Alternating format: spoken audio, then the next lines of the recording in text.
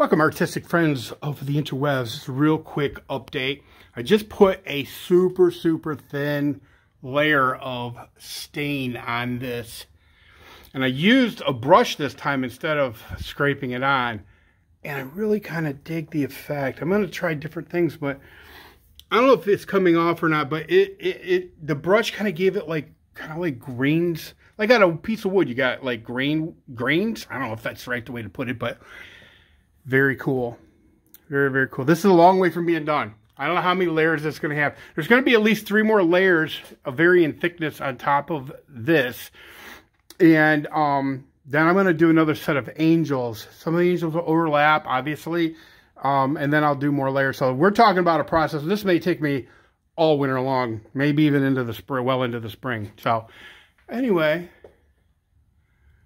pretty freaking cool in my opinion. See ya. Oh, art is life. Bye.